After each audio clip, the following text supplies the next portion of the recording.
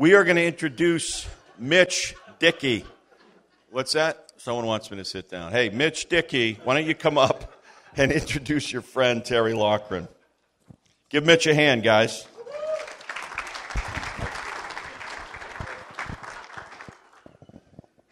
Good morning, guys. Wasn't last night pretty amazing? I mean, can you imagine Mark standing up here and for an hour just holding forth what was ever in his heart? I mean, to me, wow. Mark, thank you, man. And if you do it again today, man, I may get blown right out the back of the room.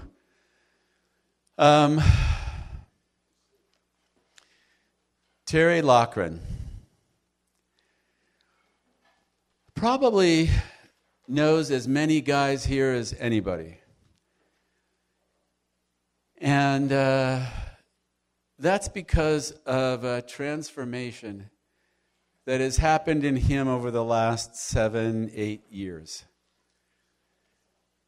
And I can't imagine that Terry was an easy nut for the Holy Spirit to crack. You'll hear part of this morning, but he grew up in a farm in Maine, one-room schoolhouse, poor, not an easy life, and he lived for the first part of his life kind of the American dream. He ended up CEO of a sizable company, having a big house, a Maserati, a Porsche, a beautiful wife, all those things that the world... What's our little our theme song? Renounce? Reveres. Thank you. Terry kind of did that. Not just kind of did that, he did that.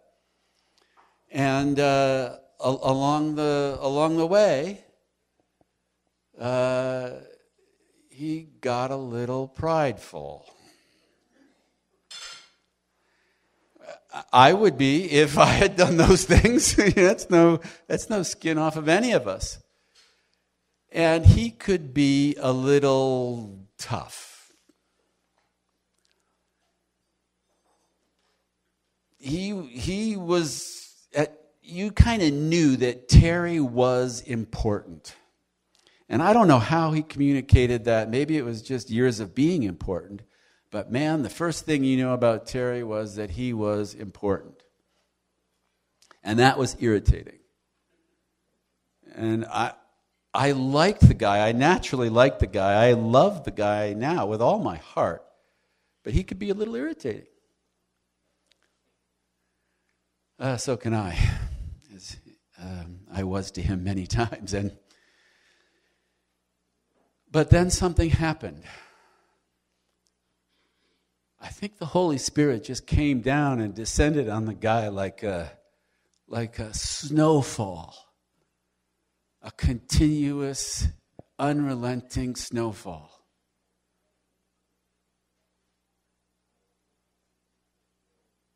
And that guy turned into an incredibly generous man who knew one thing supremely well, and that was that it wasn't about him, it was about the Holy Spirit. And he fully surrendered and surrenders at every time he encounters a guy to be used by the Holy Spirit with no expectations. This is a guy who had a lot of expectations, who, when he was in conversation with you, was trying to get something out of you. Who competed with guys to be the top dog. And now he surrendered to be used by the Holy Spirit. I wish for every single one of you guys out there that you could surrender and you could be as available and you could be as able to just give as freely of whatever the Holy Spirit does as this guy does. Because you know what? You know the little parable of the mustard seed? That's Terry Laughren. My image of Terry Laughren is that, sure, there's a good base and the seed fell on good soil and there's a nice pot within which it is held. But that seed has gone this way, that seed has grown this way, that seed has grown this way. There are thousands of seeds that this guy has helped bloom and plant because he simply does whatever he hears the Holy Spirit doing.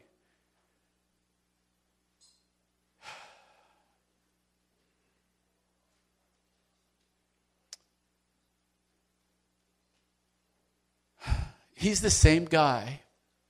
It's the same person. He's now prideful about his humility. He's the same abilities he had when he was running companies. It's just now completely in service of the Holy Spirit. Oh, I got to shut up. Okay, I'm done. 20 minutes was combined. It wasn't your I'm done. My good friend and servant of the Holy Spirit, Terry Laughren.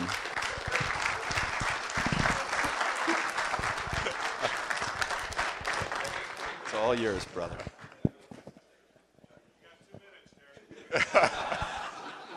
I don't know where to go from here. Do I live up to or down to that introduction? I got to put my glasses on so I can read my notes. I'm not that familiar with that story, but it's my story. I'm sorry. I used to think this was my story, and I realize it's not my story. It truly is the Holy Spirit's story. Anyway, I grew up on a farm in Maine. The first blessing right there. At age 5, I was introduced to chores because I was old enough now. So at 5, I was pulling weeds and I was feeding the chickens and I was doing a lot of stuff. And I, A, felt responsible and B, I really had to do this stuff. So it wasn't like, if you feel like it when you're not playing, you can go do some of these things around the farm. A great foundation. I recommend it for everybody. But that was the first blessing. I started school in Poland Spring, Maine, where I grew up, in a 2-room schoolhouse. And my parents, after my first year in this 2-room schoolhouse, moved us to Portland so I could get a proper education. The 2 rooms were... The bigger of the 2 rooms was the 9th grade through the 12th grade. Smaller was kindergarten, which I was in, through the 8th grade. And one teacher taught K through 8, and one taught junior high and high school. And you sat by row, and it just worked out that all the rows seemed to be filled up, but a row was a grade.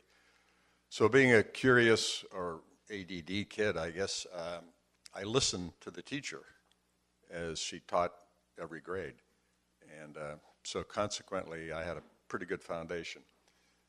I went to Portland because my parents wanted me to get a real education. At the end of the first week in school, I took a note home to my parents, and I thought, oh boy, I must be in trouble. I've only been here a week.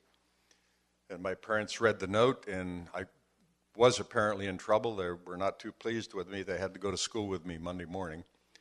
So we all went to school and went to the principal's office, and the principal starts out by saying, "We have a problem here." So I figure, boy, I'm really in deep shit after 1 week. But I don't know why I'm telling this part of the story. But anyway, so what the principal said is, we can't have Terry in the first grade. He's too advanced. So, Mr. and Mrs. Laughren, do you mind if we put him in 2nd grade? He really should be in 3rd grade, but he's not mature enough to be in 3rd grade. So I skipped a year in school, which was wonderful.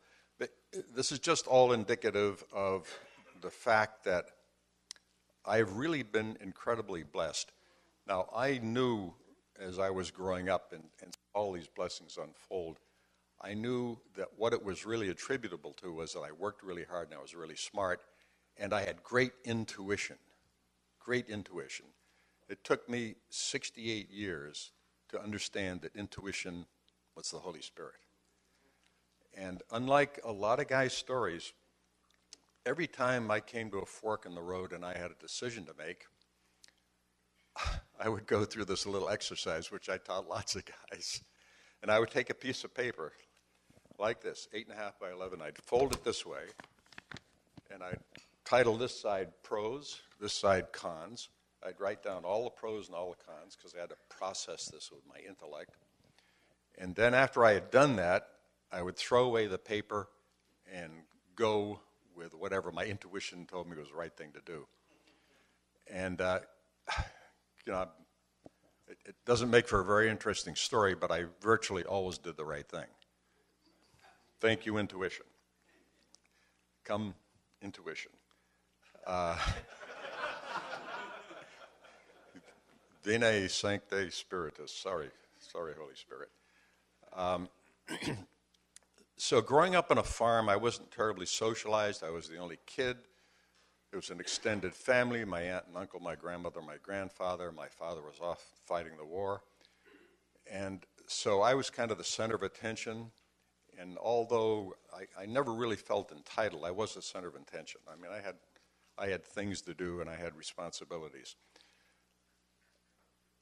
So when I got out into the bigger world, I felt my orientation was I was very competitive.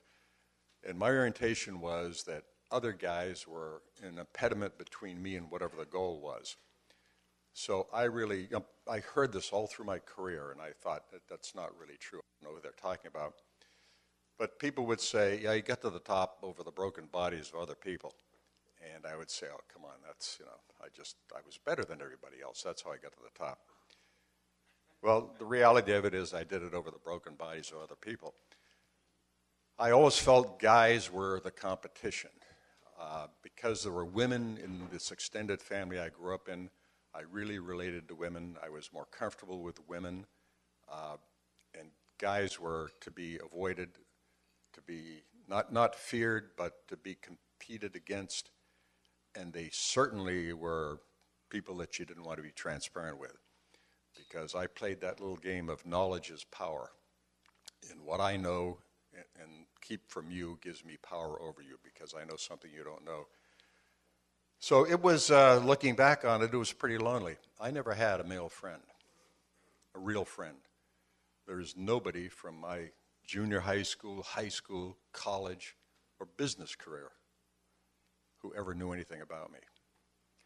And I'm sad about this at this point. I missed an awful lot, and I really I envy people who go to their high school reunion and really have a bunch of guys that they can go out to Mexico with and hang out with and love on. Because I didn't love on anybody, and as far as I could tell, nobody loved on me. I'm out of time here. I'm running down. Let me check my notes and see what else happened in my life.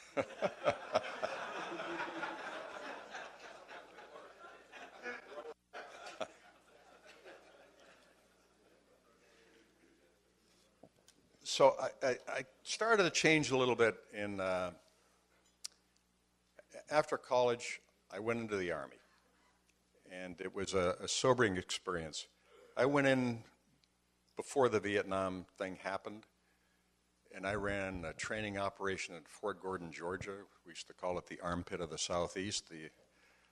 The only building on the whole post that was a permanent building was the officers' club, of course. Everything else was a World War II wooden building and falling down. So I'm a 21-year-old second lieutenant, and I have 35 NCOs reporting to me and a couple of crusty old master sergeants. And at age 21, I've got 45-year-old guys coming in and asking me for counseling and to speak into their lives. And my intuition was with me, thank God. So I was able, through my intuition, to apparently do some good. And that, I think, is where the mentoring thing started, where I got positive feedback, and I was still amazed that guys twice my age were asking me about their marital problems and problems with their kids, and I spoke into that. And now I certainly understand it wasn't me; it was the Holy Spirit. But He was using me. He was using me big time, and He was protecting me. So my curse or my blessing, my real curse or blessing was I grew up in a religious home. And I loved the Lord, and I was on fire for the Lord when I was a teenager. And we went to a Methodist church because my father was Irish Catholic, my mother was Anglican, and it was the closest compromise we could find where they liked the preacher. And they have this thing in Methodist Youth Fellowship. So for all 4 years of high school, I was the president of that. And I was on the board of the church my last 2 years of high school as kind of the youth representative, but I was a full voting member of the council of the church, which, again, my intuition served me well, and I actually said some intelligent things that were of value. But the truth is, I was in the MYF because that's where all the good-looking girls were. But I got to do a service. We did a Sunday night service, which I did. I wrote the service, I selected the music, I did everything. I wrote the homily, I delivered the homily, and every now and then I would let one of the good-looking girls read the scripture. But basically I did it all. And my ego is just, absolutely out of control at that moment. But I want to report, I put a lot of pressure on these girls, and not a single one succumbed. So don't chase Methodist girls. So I went off to college, and I was in love with the Lord, and I took some courses on religion, thinking maybe I really should go a little deeper here. And as is the case for everybody, it wasn't a unique experience. My religion course was taught by an atheist, and at the end of the year, I understood that all roads led to God, just be a good person. So, okay, I don't need any more of this religion stuff, and I can go off and do my own thing. So that anchor in my life was gone. And when I got married, my wife and I agreed that we would raise our kids in a Christian home, which we did. The last kid left home to go to prep school. I don't think any of my kids ever went back to church. I never went back to church.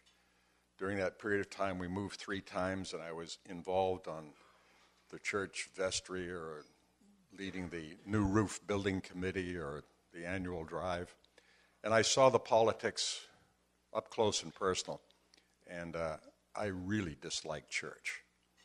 And I really came to really dislike religion. I knew there was a God, but He was up there. And this Jesus, Holy Spirit thing, I kind of got the Trinity. I had no idea that Jesus lives, that the Holy Spirit was my intuition. I didn't know any of this stuff. But what happened was I was so burned on church that, this is going to amaze you, I didn't go to church for 40 years. I'm older than I look. Or maybe I'm not. I'm 76 years old. I was born again, guys, when I was 68. I was born again when I was 68.